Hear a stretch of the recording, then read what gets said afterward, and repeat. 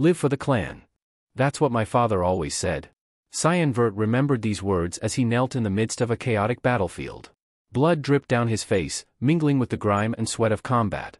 His father's words echoed in his mind, reminding him of his duty, to desire nothing, to remain a shadow by his brother's side. Yet here he was, alone against the continent's strongest commanders. He sat on his knees, surrounded by the fallen bodies of knights, both friend and foe. A group of knights, still standing, watched him with a mix of awe and caution. One of them remarked in disbelief about how a single knight had managed to fend off their most formidable commanders. Among them, a commander stepped forward, his eyes fixed on Cyan. Cyan Vert, the commander called, his voice carrying a mixture of disdain and curiosity. Cyan lifted his head, meeting the commander's gaze. Boris, he responded, recognizing the man who had orchestrated this bloodshed. A smug look spread across Boris's face. You've put up quite a fight, Cyan. But it's over now. From thin air, Cyan drew his sword, the blade gleaming ominously despite the chaos around them. Who made you do this to me, Boris? Was it the Emperor, he demanded, an ominous aura beginning to envelop his body. Boris shielded his face with his arm, grimacing at the dark fog emanating from Cyan. That black fog of yours is sickening, he spat. The rumors were true. You are an assassin from Mist. Mist, the clandestine organization, elusive and deadly as fog, feared by the Knights of Light. Boris's voice dripped with contempt as he continued, I'll report to the higher-ups that I've eliminated an impure being affiliated with the heathens. Cyan's eyes narrowed. You can make your report when you still have a mouth to speak with, he retorted. I promise you, you won't have a single tooth left after this. Boris sneered. If you plan to use your secret power, give up now. There's a 9-star magic barrier cast around this area. Inwardly, Cyan knew he needed to escape, to reveal the true culprit behind this treachery to his brother. But there was no room for doubt. His fierce eyes locked onto Boris. Hell just pierced through your barrier, he declared. Before the clash could escalate, a commanding voice rang out. Stop! Both men turned to see a figure clad in golden armor approaching. Cyan's eyes widened in surprise and confusion. He recognized the man, a reputable warrior whose presence demanded respect. Live for the clan, his father had always said. And by extension, his brother Ashel was the clan. Ashel Vert's success was Cyan's success. The man in golden armor had blonde hair and stared at Cyan. Realization dawned upon Cyan, Ashel was behind it all. This revelation made his legs weak. Ashel, the man in golden armor, commented, Cyan, you seem confused now that I'm here. Cyan looked at him, desperation in his eyes. What is the meaning of this, Ashel? Ashel's expression softened slightly. You've carried out your duties well, Cyan. For the clan. For the people. And for me. Cyan's heart sank as he understood what was coming. I don't understand. Have I done something wrong?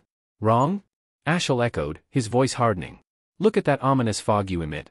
You're nothing more than a murderer. Can you even still be called human? Cyan's mind reeled. The words murderer and sin echoed in his head. He had helped Ashel through countless trials, the succession fight within the Empire, the Demon King army's raid, the war to unify the continent. He had served his brother, lived for his brother. Fury overtook him, and he punched the ground. Slowly, Cyan stood up, dark aura oozing from his body. Driven by rage, his fog grew more intense. Blood pooled at his feet, but he didn't care if his body broke down. He would give everything he had now, if it meant destroying Ashel. Crimson mist covered the whole area, painting the sky red. The knights watched in shock at the sheer amount of mana Cyan still possessed. It was impossible for a human. The hero is trying to kill his younger brother out of fear, Cyan narrated, his voice filled with anger. Aren't you ashamed of yourself, Ashel? Ashel's face contorted with fury, veins visible. Cyan launched at him with incredible speed, attacking relentlessly. Ashel deflected with his sword, but Cyan only needed one chance to stab Ashel's weak point and stop his regeneration. Their fight continued, Cyan's attack meeting a magic barrier. He hadn't expected his strongest blow to be blocked. Glancing around, he saw Boris assisting Ashel, reinforcing the barrier. You're a poor bastard, Ashel sneered, suddenly driving his sword into Cyan's stomach. Cyan gasped, dropping his dagger as pain surged through him. I wanted to give you a painless death, Cyan. Because you're my brother. But now you've shown your true colors. Cyan's expression revealed his heartbreak at Ashel's words. Ashel twisted the sword and kicked him, pulling the blade free and leaving Cyan lying on the ground. Blood pooled beneath him as Ashel walked away, leaving him to his fate. Cyan's mind raced as he lay there, blood pooling around him. Was this his end? He pondered the foolishness of his life, calling himself stupid. But as consciousness began to slip away, a surge of determination flared within him. He would not die here. Not like this. With a guttural scream, Cyan forced himself to his feet and chased after Ashel. His brother sensed the movement and turned just in time to see Cyan's dagger inches from his throat. Cyan released all his remaining power in that single, desperate attack. But before the blade could strike, a powerful force blew him away. He lost consciousness. A voice pierced through the darkness. "Young Master Cyan." Cyan's eyes snapped open. He was drenched in sweat, his breath coming in ragged gasps. A maid stood before him, scolding him for oversleeping. "Get your act together, Cyan.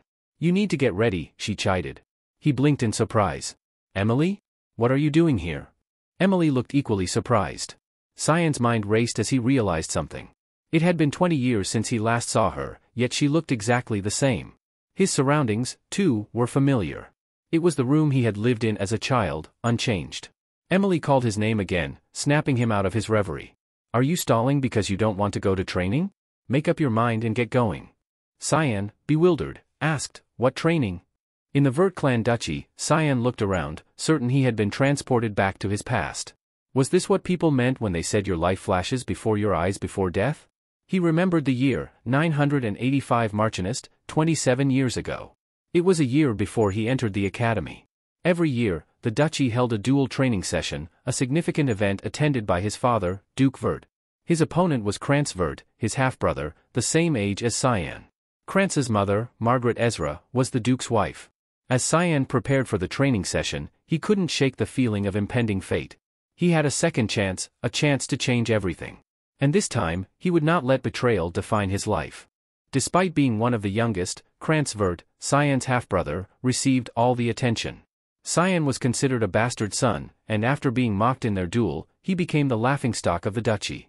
The duel's outcome led to their father ignoring Cyan, turning him into an outcast within his own family. As the duel began, Emily, the loyal maid, whispered to Cyan, suggesting he should surrender. Young Cyan, determined and resolute, assured her it was okay. He just needed to win. In his mind, her suggestion felt like a condescending look down on him. Gripping his weapon, a rapier, Cyan noticed it felt heavy. He realized his strength was the same as when he was at that age.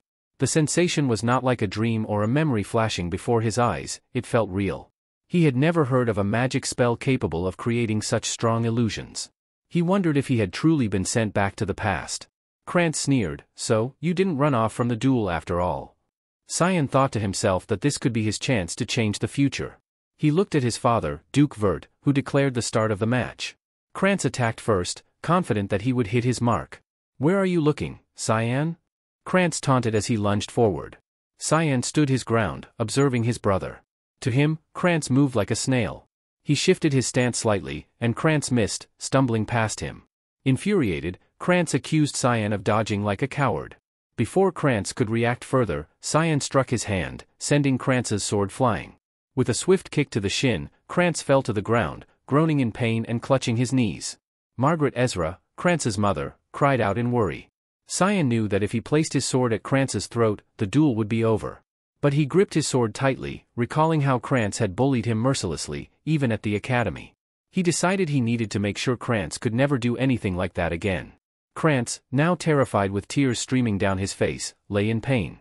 The duel ended with Krantz's loss. The Duke ordered Cyan to see him, freeing up his schedule for this meeting. Cyan pondered if his victory was really that impressive. A high-class knight named Jokin, directly affiliated with the Duke, escorted him. As they walked through the hallway, they encountered Margaret Ezra. It was clear she had spoken to the Duke about her son. Cyan grinned when he saw the look on her face, as if she had stepped in something foul. "Is Krantz okay?" Cyan asked, feigning concern. Margaret's fury was palpable. "You dare ask such a question after beating your brother like that? You're thick-skinned, Cyan. That's how duels are," Cyan said. She brushed past him, muttering, "This is why bastards shouldn't be treated like legitimate children." With a devilish grin, Margaret continued, "Like mother, like son. Your mother is a dirty whore. You should be on the streets begging for food instead of daring to put up a fight." Cyan's eyes narrowed with murderous intent. She had crossed the line. He pondered if he should kill her right there but restrained himself. Instead, a grin flashed across his face. He knew how to make her suffer slowly, painstakingly slowly. "Are you aware that I'm going to the academy with Krantz?" he asked. Margaret's eyes narrowed. "What's your point?" I'm sure you want your son to graduate with all his limbs, right? Or maybe you're not that worried about him. Ha, Duchess. Her rage boiled over. She raised her hand to slap him, calling him a vulgar piece of filth, but Jokin's arm blocked her. Jokin apologized to the Duchess, explaining that the Duke had urgently summoned Cyan. With a stern expression, he told the Duchess they had to leave. The Duchess remained silent, for the Duke's orders were absolute. Cyan peeked from behind Jokin, laughing. He was protected by the guard knight, a knight who not wanted to submit even to the Duke's wife. Cyan thought of how nice and reliable Jokin was. The door to the Duke's chamber opened, and the Duke himself told them to come in. Cyan entered the room, his heart pounding. He greeted the Duke. In his mind, Cyan reflected on how it had been nearly 15 years since their last private meeting.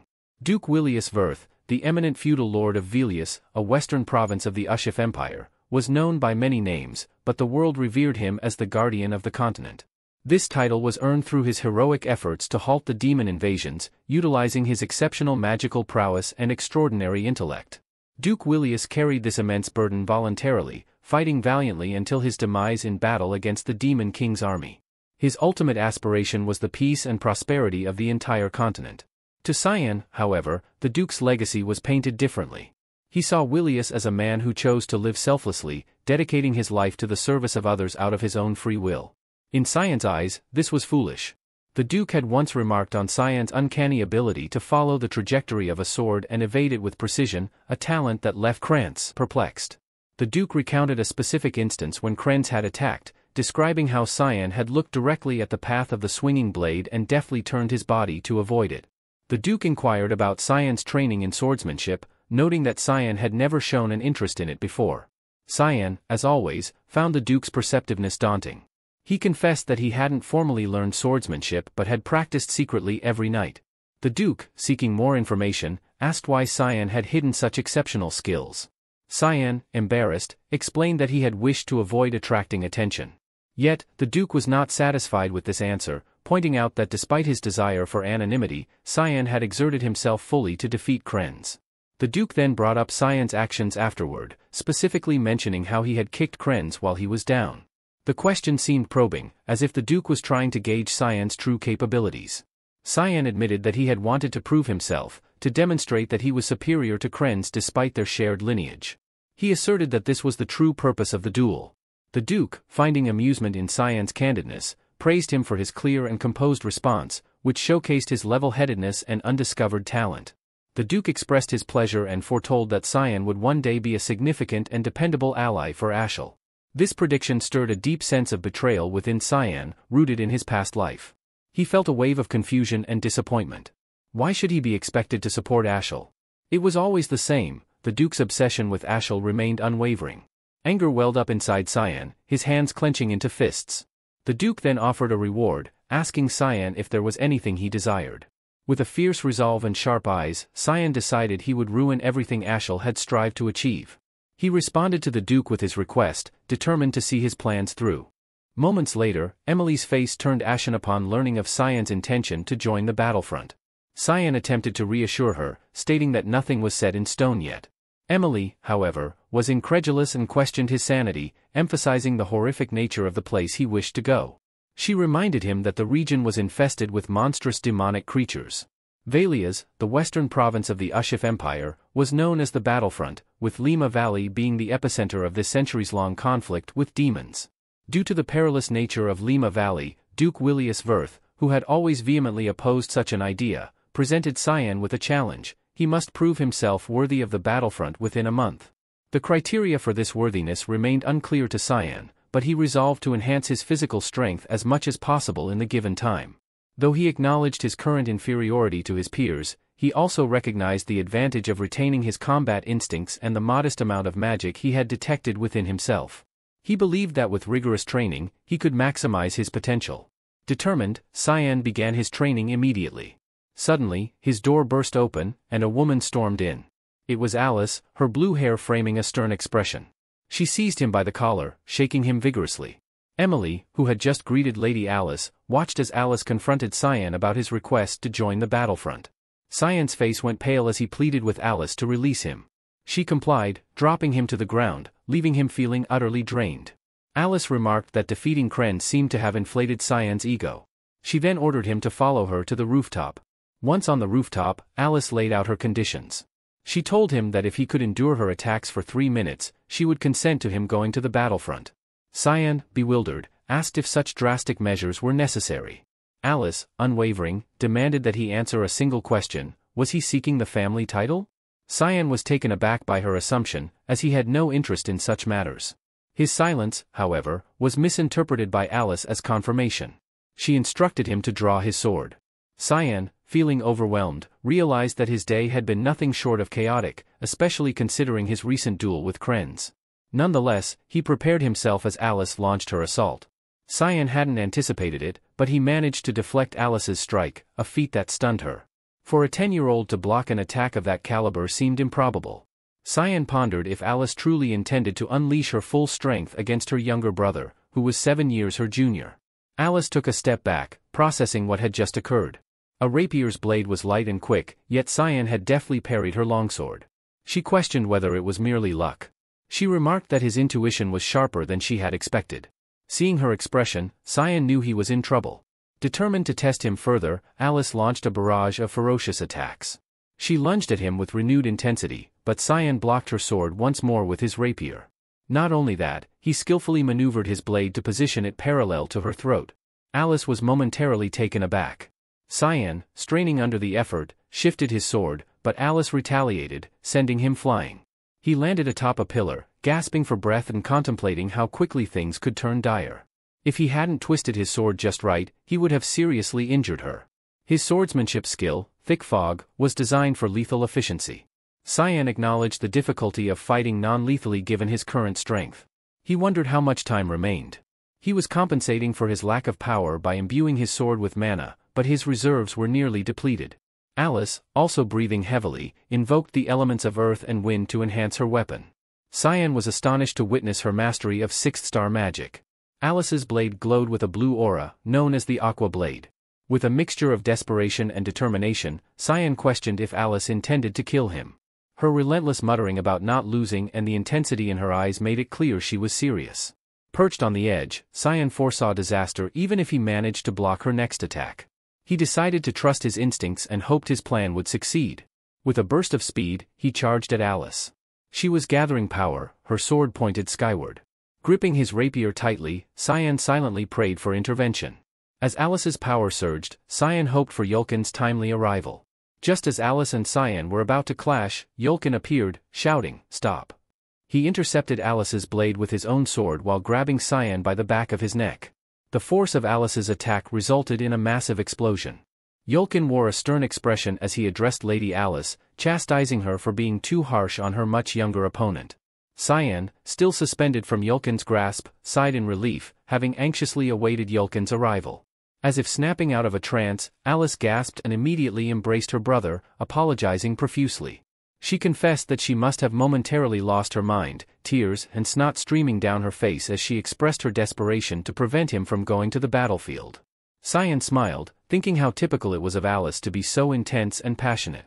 She always put her heart into everything she did.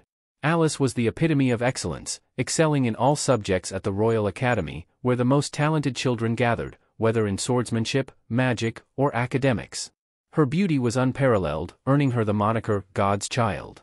From a young age, she had trained in swordsmanship and was regarded as a future guardian of the continent, along with their eldest brother, Ashelivert. Tragically, she was killed shortly after joining the Knights of Light. Cyan hugged her tightly, thinking of how much he had missed her. His embrace caught Alice's attention, and in his mind, he vowed to protect her this time. Alice then turned her attention to Yulkin, puzzled, and asked if he was the Duke's guardian knight. She was confused since the Duke had just left for the war. Yulkin explained that he was following the Duke's orders to protect the young master for a while. Although he was supposed to carry out this duty in secret, Cyan had sensed Yulkin's presence since leaving the Duke's office. Cyan wondered if Yulkin would have remained hidden if he hadn't noticed him. He also questioned why his father had instructed Yulkin to follow him secretly. Suddenly, Cyan felt groggy, and Alice caught him as he fell asleep, smiling and commenting on how he was still a little kid. The next day, Alice returned to the academy, having come back briefly to see their father before her graduation. Cyan, feeling the urgency to grow stronger, focused on strength training for the past 2 weeks, though 10 push-ups were his limit. He felt like he had hit a wall and knew he needed a new approach. Emily knocked on his door to inform him that a package had arrived. Cyan's excitement grew as Emily brought it in, complaining about the foul smell. It was the hellhound's blood he had requested, a rare item from Lima Valley that he had heard was available on the black market. The blood of demonic beasts was notorious for its poisonous smell and the burning sensation it caused upon consumption, but it was also rumored to permanently increase the consumer's mana and strength. Most dismissed this as mere myth, but Cyan knew from past experience that it was true. Emily asked if he was really going to drink it, and he confidently answered yes. In his mind, Emily need not worry, since he had survived her cooking before. He chugged down the blood, reminded of the first time he had tasted her mushroom soup, which had caused his heart to stop momentarily. Compared to that, the blood was nothing. He finished the entire drink, remarking on how surprisingly palatable it was. A surge of power coursed through his veins. Turning to Emily, he announced his intention to go for a walk, eager to test the effects. Cyan stepped outside, heading toward a mountain that overlooked the duchy. It had been some time since he last visited this place, a spot he frequented when he wanted solitude. He had been waiting for this moment for the past 2 weeks, a time when Yulkin was absent for his regular reports. The mountain was a place of peace for him, but today, it held a deeper significance. Ashel had once received a divine revelation from Lumendal, the god of light, about an ancient temple hidden in these mountains. Though skeptical, Ashel had discovered a spot where the flow of mana was concentrated. The revelation had not yet occurred, but Cyan was already aware of its existence. Cyan knelt, placing his hand on the ground. His power radiated through the earth, causing it to crack and reveal an underground passage. He grinned, relishing the thought that Ashel had no clue about his actions. Entering the passage, he noticed changes since his last visit. This was an ancient temple dedicated to Lumendal, erased from history following the demon wars 300 years ago. The temple's existence in the mountains behind the castle was a well-kept secret. Ahead of him lay a glowing sword on a pedestal. This was Duran Dark, a holy relic blessed by Lumendal. In 999 BFA, on August 12, humanity had driven the Demon King's army from Valias using ancient relics known as the God's Weaponry. Duran Dark had played a crucial role in their victory, and Cyan's future demise would be linked to this very sword, eventually wielded by a Shelvard. Cyan pondered if the sword had any connection to his regression. He reached out to touch Duran Dark, but as he anticipated, nothing happened. Frustrated, he kicked the pedestal, cursing the so-called holy sword. His mood soured, he mocked it, "Holy sword, my ass." He turned to leave, intent on completing his business elsewhere. Unbeknownst to him, the sword seemed to react to his disdain. As he walked past a beam of light, he felt an eerie presence. Shadows coalesced into a form, something otherworldly emerging from the depths. Cyan said, "Found it." At first glance, it appeared to be the shadow of a sword. However, it was far more than just a shadow. Cyan channeled his power into it, revealing a hidden pathway behind the altar of light. As he opened the door, he was greeted by the sight of his sword, glowing red atop a pedestal. "Nice to see you again," Cyan murmured to the sword. He grasped the hilt of Kyram, the demonic sword he had wielded before his death. As soon as he touched it, an ominous, powerful aura emanated from the blade. "Good morning, Kyram," he said, though the sword did not respond. Cyan wondered if it was still dormant. Despite this, he felt an exhilaration that made him want to test the blade's edge immediately. A shadow with sharp eyes materialized on the ground, asking Cyan if he felt no fear.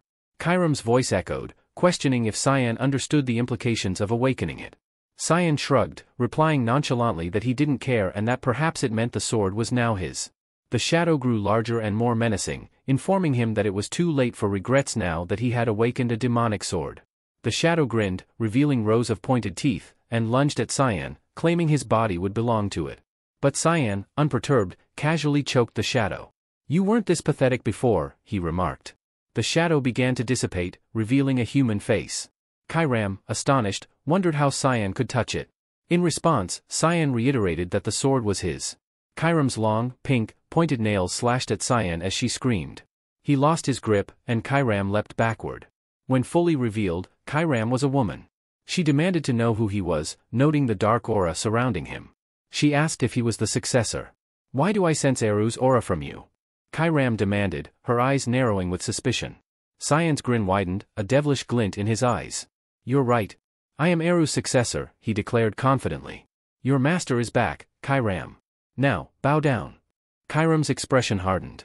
"You're just a child. I refuse to accept this." A battle ensued. Cyan quickly realized that words alone wouldn't convince the demonic sword. He knew that Kairam's ultimate goal was to dominate the body of its wielder.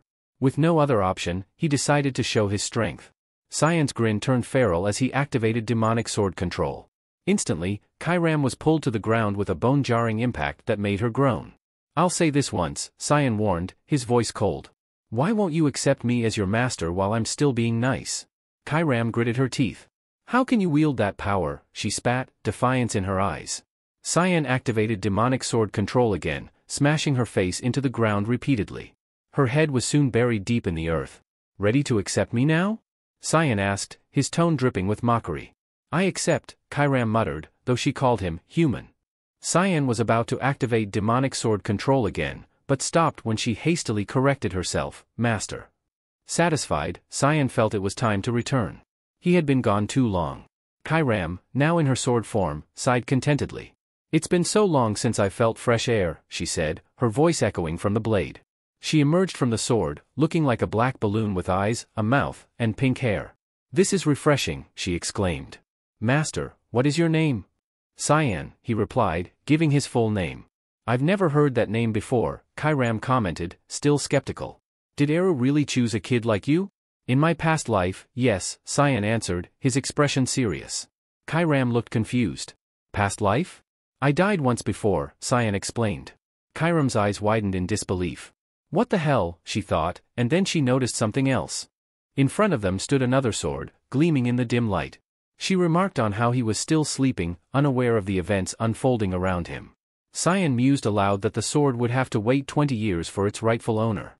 Kairam, puzzled, pointed out that Cyan spoke as if he knew the future. Gripping his sword, Cyan adopted a combat stance. Without warning, he swiftly severed the handle of the sword before them. Kairam, taken aback, questioned his intentions. With a devilish grin, Cyan hinted that this might make future events more interesting. As the sun set, the carriage moved away from the castle, eventually slowing to a stop.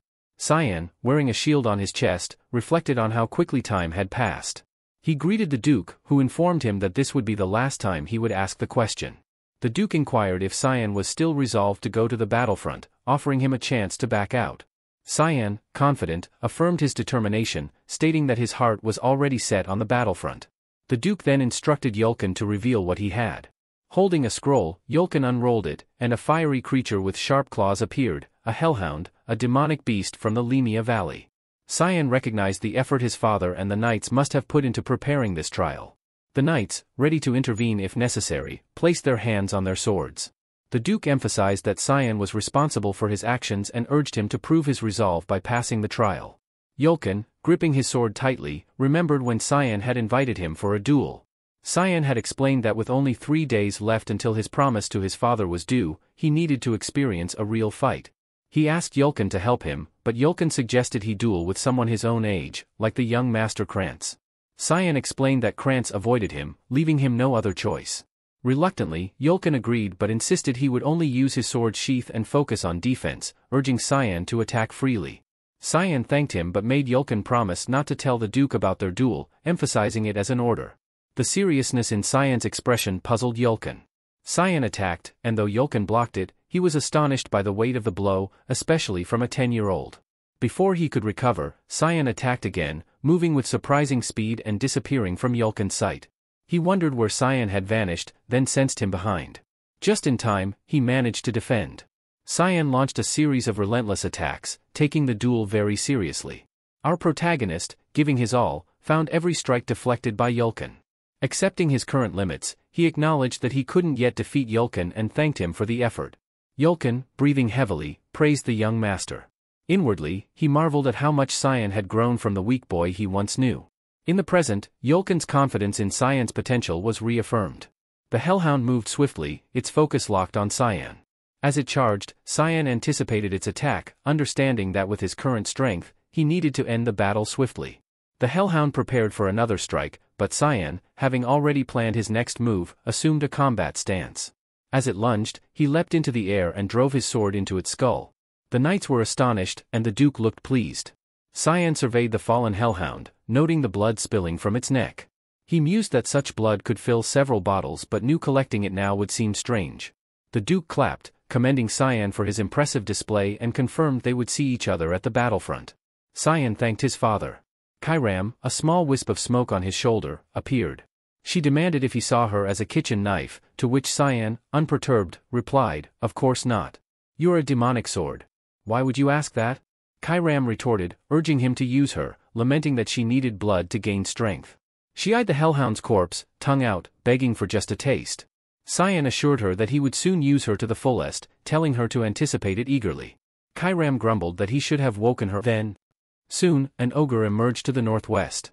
The Duke commanded the knights to set up a defensive line and eliminate the threat immediately, instructing them to leave no one alive. The knights, responding with a shout, began the restraint of salvation. A glowing yellow symbol appeared in the air, illuminating the surroundings. A magic circle formed beneath the ogres, ensnaring them with restraints that immobilized the monstrous creatures. The Duke gave the command, and the knights charged, slicing through the ogres with precision. The air filled with the roars of the dying ogres, but the knights remained steadfast, fulfilling their duty with bravery and skill. The ogres fell swiftly under their blades. Cyan, seated on his horse, observed the scene with a calm demeanor. Behind him, Emily clung to the saddle, trembling and tearful. She asked the young master, her voice shaking, why he insisted on coming to such a dangerous place. Despite her distress, Cyan felt a wave of nostalgia wash over him. The Duke approached and inquired how Cyan felt being on the front lines. Cyan confessed to feeling a bit nervous. The Duke nodded, sharing his wisdom. In a place like this, death could come at any moment. He advised Cyan to remain vigilant at all times. Cyan promised to keep that in mind, aware that unpredictability was a constant companion on the front lines. He understood the rhythm of life here, 3 to 4 battles a day, each with its own strategy and response plan. The knights, ever vigilant, formed a strong defense against the encroaching monsters. Cyan noted that his assigned group was stationed in the safest part of the camp, far from the front lines. The guards' discipline was impeccable, making it difficult for Cyan to find an opportunity to feed Karim. He resigned himself to waiting until dinner. Emily, still trembling, huddled under a blanket. She reminded Cyan of the Duke's warning, they never knew when or where they might die. Cyan, exasperated, asked why she didn't just leave if she was so afraid. Emily shot back, her voice loud and filled with frustration, pointing out that he couldn't manage without her. She made it clear that with monsters everywhere, she couldn't abandon him. With a sigh, she told him it was time to eat and instructed him to move. When Cyan inquired about the cake he had requested, Emily ignored him and left the tent. Cyan, holding back his irritation, wondered what would happen if he simply sent her away. Yet, he couldn't imagine doing so, despite how she treated him. Later that night, Cyan placed a doll that resembled him in his bed, covering it with a blanket to create the illusion that he was sleeping. Cyan adjusted his disguise, hoping it would be enough to avoid detection. Emily, still half asleep, asked if he was planning to exercise even here. He confirmed, asking if he had disturbed her. Her eyes remained closed as she praised his diligence, mentioning that the Duke would be proud of him. Donning his hood, Cyan informed her that he was heading out and requested her to handle things as usual. Before leaving the tent, he reiterated that she should act as if he were asleep. Aware of the heightened security on the front lines, Cyan sprinted away swiftly, knowing that his window of freedom was narrow. Utilizing his skill, Thick Fog, he invoked Fog's Descent, navigating through the camp based on memory until he reached an area teeming with monsters, an ideal setting to unleash Kairam. The demonic sword sensed the rich scent of blood, growing excited and urging Cyan to move quickly. Several hellhounds lunged at them, and Cyan, agreeing with Kairam, promised they would indulge. Together, they dispatched the monsters effortlessly, reveling in the ensuing bloodbath. Cyan activated Fog Sword, summoning Rushing Fog Storm, and cut through numerous creatures, moving like a whirlwind.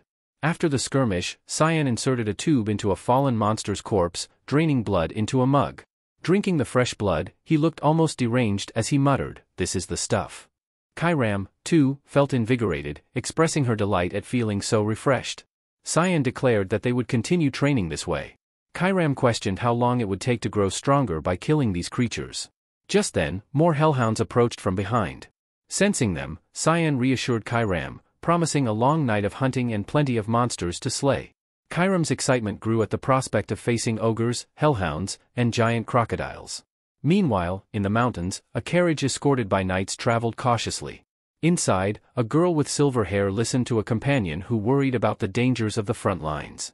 The woman suggested turning back, but the girl, revealing herself as the royal princess, insisted she was bound by duty to assist her father. Irritated, she reminded the woman not to treat her like a child and warned she would become angry if the topic was raised again. The woman acquiesced, then shifted the conversation, mentioning that the youngest son of the Vert family was also on the front lines. She noted that he was around the same age as the princess. Surprised, the princess asked why Duke Vert had brought his youngest son. Her attendant explained that the boy had volunteered. Suggesting that they might get along due to their similar ages, the attendant's idea was met with feigned disinterest from the princess, who then announced her intention to sleep. The attendant complied, but after a pause, the princess inquired about the boy's name. Cyan Vert, came the reply, which the princess repeated to herself, committing it to memory. The scene shifted to the princess's revealed face, marking her introduction as a significant character in the story. A monstrous creature was sliced to its demise. The Duke, concerned for his men, ordered an immediate check to ensure no one was injured. Reports soon confirmed that everyone was unharmed, much to his relief. He praised his soldiers for their hard work and ordered them to return to their duties. The Duke then surveyed the area. He had noted the individual who had felled the last flying beast, Cyan. Approaching him, the Duke inquired about Cyan's adjustment to the front lines. Cyan respectfully replied that he was learning new things every day, a response that surprised the Duke. He had expected his son to express a desire to return home quickly. Instead, he acknowledged that Cyan had endured much and expressed his pride in him. This unexpected praise caught Cyan off guard. Before departing, the Duke informed Cyan that he wished to discuss something important with him the next morning and asked him to visit his tent early. Cyan was taken aback by this uncharacteristic kindness from his father. As night fell, an eerie atmosphere settled over the camp. Suddenly, a monster with a long body emerged from the ground. Reacting quickly, Cyan managed to evade the creature. It was a deathworm, a gigantic beast with a tail end lined with sharp teeth, usually found deeper in the valley. Karam, observing the struggle, offered to take over, claiming her master might be in trouble. Cyan, however, was wary of her intentions, suspecting a hidden agenda. Karam denied any ulterior motives, promising to use the opportunity briefly before relinquishing control back to him. The deathworm's body exuded a faint smoke as it sustained shallow injuries, regenerating almost instantly. Karam pointed out the futility of attacking it superficially. Cyan realized that Karam was right, continuing like this would be pointless. It had already been a month since Cyan had joined the front lines, and despite having drunk the blood of countless demonic beasts, he still felt unsatisfied. The deathworm launched an attack, forcing Cyan to make a quick decision. He decided to play along with Karam's plan for the time being. Karam, eager to unleash her powers, activated the 9th form of her demonic sword manifestation, creating a thick fog. She aimed to tear through the deathworm's tough skin with a swift move, inflicting several deep wounds. Blood gushed from the deathworm, and Karam followed up with her next skill, the fog sword, 8 fluttering petals.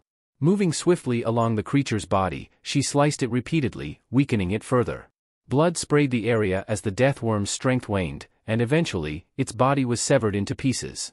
Meanwhile, the Duke's party came across a recently slain monster. Jokin noted the imposing mana surrounding the corpse and suspected it might be the work of a demon. The Duke, not willing to overlook the presence of a demon, ordered a thorough inspection of the area and immediate incineration of the corpse. Upon closer inspection, the Duke recognized the familiar traces of the sword. He felt a sense of déjà vu but was soon called by Elkin to inspect another site. Jokin raised his torch to reveal the corpse of a deathworm. The Duke, astonished, wondered who could have slain such a beast. He suspected it might be the work of an organization he knew of. Cyan, regaining control of his body, realized that allowing Karam to take over, even momentarily, had been a risky decision. Demonic sword manifestation allowed Karam to utilize her true powers but also gave her the potential to fully control Cyan if he let his guard down. He woke up feeling sore all over, a stark reminder of the previous night's battle. Cyan thought it was fortunate that he had consumed all that demonic beast blood. If this had happened a month ago, his body would have collapsed under the strain. Suddenly, Karam spoke up, claiming she had figured everything out. Cyan was puzzled, unable to follow her meaning. She elaborated, noting that while Cyan outwardly appeared to be a child, his behavior and speech were far from childish. Karam observed that his proficiency in handling her was too advanced for a first-timer. Additionally, he possessed an intimate knowledge of the Lima Valley's geography and wielded sword techniques resembling those honed over 30 years. Moreover, Cyan had mentioned that he had already died once. This led Karam to conclude that he was a regressor. Cyan looked at her incredulously and asked if it wasn't obvious when he said he had died before. He thought he had made it clear enough. Kairam was taken aback and then angered, exclaiming that he hadn't explained anything. Cyan nonchalantly replied that he was too lazy to elaborate. Switching topics, Kairam remarked that killing Cyan must have been difficult. She speculated on the events leading to his death, suggesting he might have been killed by the owner of Duran d'Arc, either in a duel or through betrayal. She leaned toward the latter, reasoning that Cyan looked at the holy sword with disdain. Kairam deduced that Cyan's goal was likely revenge. She warned him that if she ever saw him falter, she would take over his body completely. Cyan smacked her on the head, reminding her to know her place, leaving Kairam dizzy on the ground. In his mind, Cyan reflected that she hadn't changed at all, she was exactly the same as in his previous life. Leaving the tent, Cyan noticed a commotion around him. Emily greeted him hurriedly, and he asked if something had happened. Emily reported that high-level monsters had been sighted near the valley's entrance. Cyan felt a pang of nervousness, suspecting she might be referring to the deathworm. Emily added that it had been a long time since such monsters appeared near the camps. Cyan inquired if she knew anything else, specifically about any suspicious individuals or anything related to him. Before Emily could respond, Jokin called for Cyan, informing him that the Duke wanted to see him immediately. Feeling slightly apprehensive, Cyan thought of the situation as a nuisance. He hadn't been able to dispose of the corpses the previous night because soldiers had shown up unexpectedly. He gritted his teeth, worrying that his plan to enjoy a quiet life before entering the academy might be ruined. Arriving at the Duke's tent, he greeted his father, expecting him to realize he was the one who had slain the monsters. The Duke acknowledged his presence and asked him to sit. Cyan, looking serious and nervous, anticipated a difficult conversation. He racked his brain for a plausible excuse. The Duke began directly, asking Cyan what he had been doing the previous night. Cyan claimed he had gone to bed early due to exhaustion. The Duke found this suspicious, noting that the sword traces resembled Cyan's technique. However, he started to think he might be overanalyzing the situation. Cyan asked why the Duke was inquiring, which brought the Duke back from his thoughts. The Duke rationalized that it was impossible for someone as young as Cyan to have slain a deathworm. Seeing his father distracted, Cyan called for his attention. The Duke assumed Cyan was already aware of the previous night's events and decided to investigate further, suspecting the involvement of the secret organization, MIST. Cyan pretended this was his first time hearing about MIST. The Duke explained that MIST was an ancient organization, notorious for assassinating nobles under the guise of purification, leaving behind black fog wherever they operated. They had vanished 100 years ago, but the deathworm's corpse was shrouded in black fog, a mark of Eru, the god of darkness worshipped by MIST and the source of their power. The Duke speculated that MIST was responsible for the deathworm and other demonic beast killings. Cyan marveled at his father's ability to deduce the culprit despite MIST's last known activity being centuries ago. The Duke admitted they had no clear reason for MIST's sudden reappearance and advised Cyan to stay vigilant.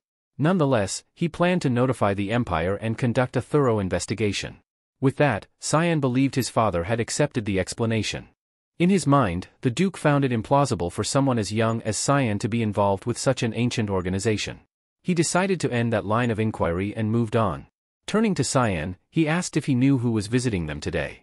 Cyan replied that he had heard His Majesty would be visiting, but didn't realize it was today. The Duke then requested a favor, which made Cyan slightly anxious. Moments later, the sound of a horn echoed through the camp, followed by the announcement of the Emperor's arrival. All the knights, including the Duke, knelt in respect. The Emperor dismounted his horse, calling the Duke by his first name in an excited tone. He tapped the Duke on the shoulder, urging him not to be so formal since they were old friends. When the Emperor's gaze fell on Cyan, he remained indifferent. Cyan introduced himself respectfully. The Emperor commented that a boy Cyan's age living in such an environment was evidence that the Duke's children were extraordinary.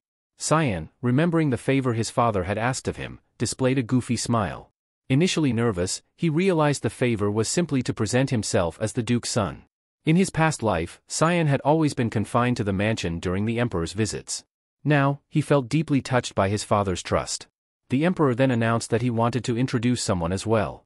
A young lady stepped out of the carriage and introduced herself as Erin Severus, the fifth princess of the Ushif Empire. Cyan recalled her as the tragic fifth princess. Earlier, the Duke had asked Cyan to escort Princess Erin for the day. Although Cyan was unsure how to handle it, the Duke assured him that all he needed to do was keep her company. He explained that the princess was the same age as Cyan, and they would likely see each other more often at the academy. Cyan remembered seeing her in his past life between classes.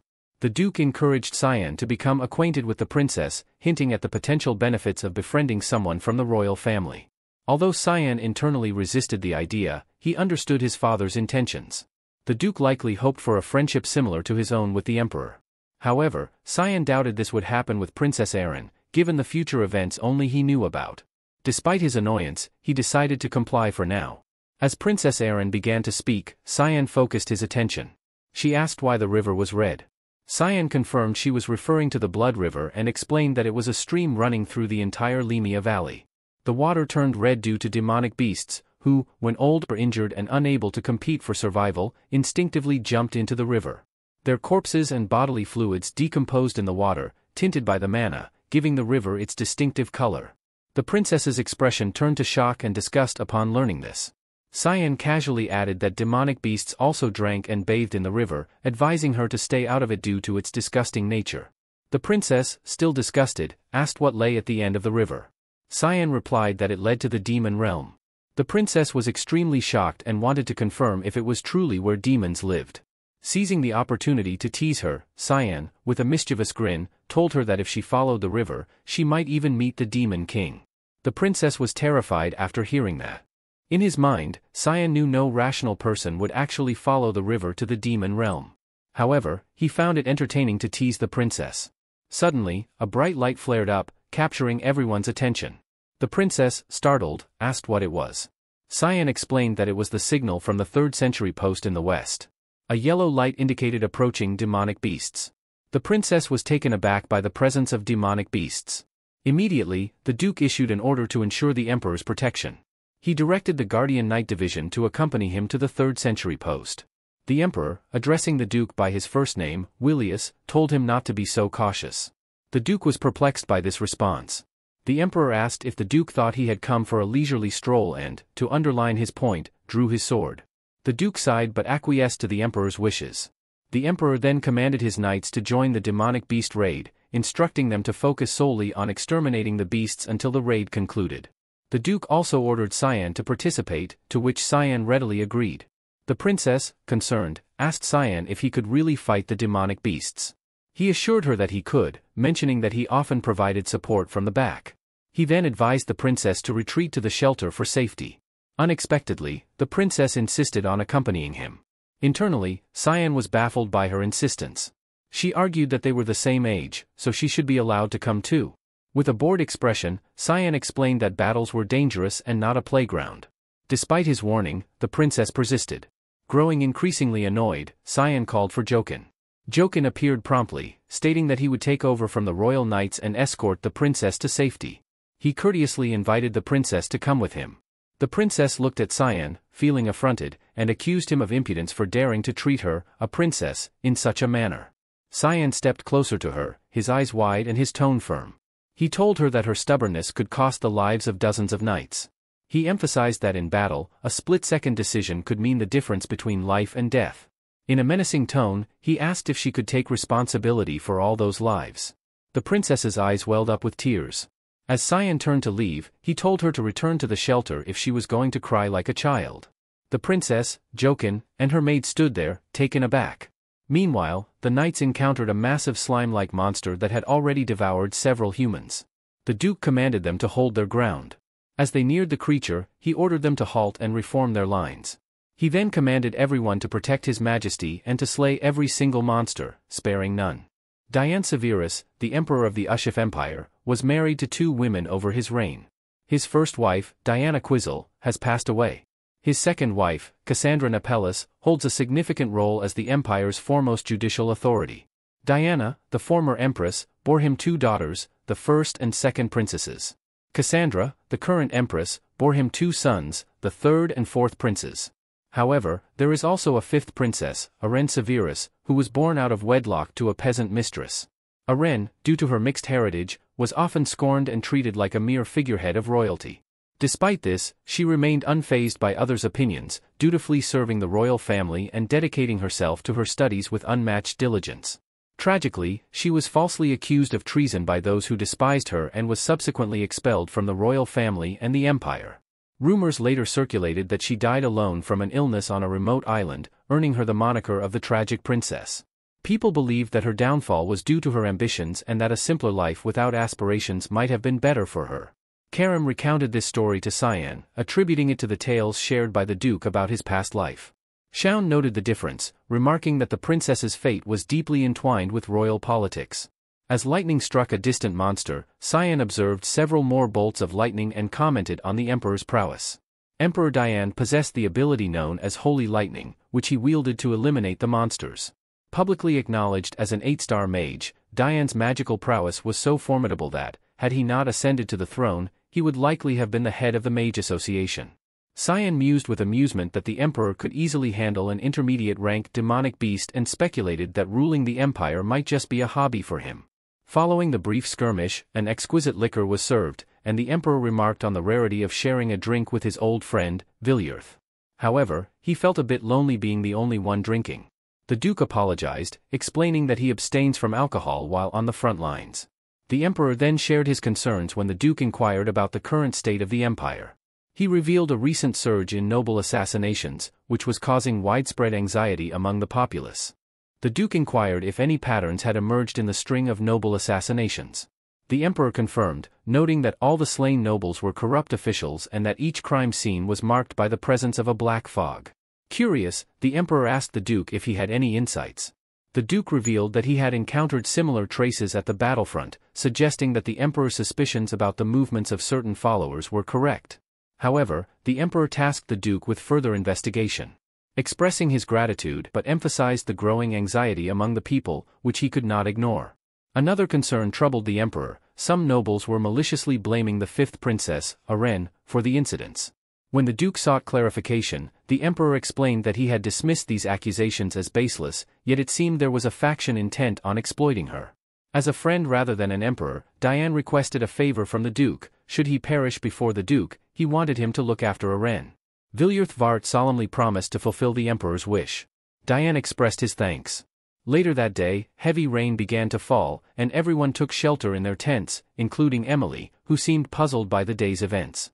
Cyan asked her what she expected, to which Emily replied that dealing with a princess should have been more significant. She chided Cyan, suggesting that his approach would prevent him from ever marrying. Amused, Cyan thought to himself that the interaction hadn't even been a date. He prepared to leave, entrusting Emily with the responsibilities in his absence. Emily questioned his intention to train in such heavy rain, but Cyan reassured her. Unbeknownst to him, someone stood outside his tent. Emily was taken aback upon seeing the figure and inquired who it was. The girl lowered her hood, revealing herself to be Princess Aren. She asked Cyan if he was available for a chat. Excited, Emily acted like a fangirl upon seeing the princess. The three of them entered the tent, guarded by royal knights outside. Aren asked Cyan how long he had been there, to which he replied it had been a month. When he inquired about the reason for her visit, Aren hesitated and then requested that the maid be excused due to her staring. Cyan asked Emily to step outside. As she left, Emily's comment about having a good time together bewildered them both. Cyan humorously thought to himself that enjoying time with a 10-year-old was out of the question. Princess Aren, blushing, apologized for her earlier behavior, acknowledging it was unworthy of a princess. Cyan reassured her, saying it was no issue and apologized for his own rudeness. Aren laughed and admitted she would have felt the same in his position. She noted how respected and mature Cyan seemed compared to her. From this exchange, Cyan gained insight into Aren's character. She then asked if he was also joining the academy, hinting at the possibility of friendship. Before Princess Aren could finish her sentence, Cyan interrupted her with an apology. He told her that he believed he wouldn't be of any help to her. This statement shook the princess deeply. Cyan then bluntly suggested that if she was there just to make friends, she should leave. With tears streaming down her face, Aren expressed her desire to be on good terms, accusing Cyan of being harsh. Despite her emotional display, there was a menacing aura about her as she asked if he, too, considered her merely a shell of a princess. Cyan remained silent. The princess, feeling defeated, retreated, saying she understood there was no benefit in befriending her and apologized for wasting his time. She lamented her naivety in thinking they could at least have a conversation. Aren then compared him to Sir Ashel, stating he was completely different. This struck a nerve in Cyan, stirring deep emotions. He grabbed her arm, causing Aren to yell in surprise and demand to know what was wrong with him. Cyan, with murderous eyes, demanded to know how she knew his brother. Aren explained that she had met Ashel during a tour of the Royal Academy the previous year. He had advised her to disregard others' opinions and focus on fulfilling her role as a princess. Cyan, in his mind, scoffed at what he perceived as hollow advice, knowing his brother's true nature better than anyone. He realized that everything had started when Ashel met Aren, suspecting a plot against her. Their tense conversation was abruptly interrupted by a loud noise. Emily rushed into the tent, urging Cyan to run, but the tent's roof had already been breached. A powerful attack landed with a thunderous impact. The knights cursed as they watched a gigantic ogre swing its bat-like weapon into the young master's tent. They hurried to check on Cyan's condition. Emily, seeing the weapon embedded in the ground, was overwhelmed with worry and called out for the young master, tears streaming down her face. The monster revealed itself to be a giant ogre. Meanwhile, in another location, the emperor was taken aback by a report. Advanced-rank demonic beasts had ambushed the rear camps of the border regions, where Princess Aren happened to be. The emperor immediately ordered the imperial army to head to the rear camps, prioritizing the princess's safety. He wondered who she had been planning to see there. Back at the scene, Cyan, still alive, observed the chaos from behind the debris. Several ogres, along with deathworms, were part of the attack. Cyan, Emily, Princess Aren, and several knights took cover behind a large rock. These monsters should only have been found in the deeper regions of the valley, yet they were now attacking the rear camp. Cyan suspected that something significant had changed, and wondered if it was connected to him. Emily, sobbing, called out to him, initially believing he was dead and vowing never to leave his side again. When the roof of the tent had collapsed earlier, Cyan had immediately rushed to protect Princess Aren. He thought to himself that having once slain the Demon King, he wouldn't fall to a mere ogre.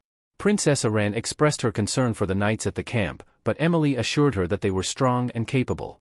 Fighting back her tears, blamed herself for endangering the knights by coming to the rear camp. The knights, however, reassured her, stating that protecting her was their duty as imperial knights. One knight, in particular, emphasized this point, unaware that these were to be his last words. Cyan sensed danger and urgently yelled for everyone to move. The confused knight didn't notice the ogre's hand reaching for him until it was too late. The ogre grabbed and squeezed him until he coughed up blood. The scene was horrifying for Princess Aren. Cyan quickly positioned himself in front of her, ordering her to step back. The ogre's sinister smile confirmed Cyan's suspicion, it was targeting him. Cyan told the others that he would distract the ogre while they escaped with the princess. Emily responded with an enthusiastic okay, leaving Cyan momentarily dumbfounded. She grabbed Princess Aren and urged the remaining knight to move, comically irritating Cyan with her eagerness to flee.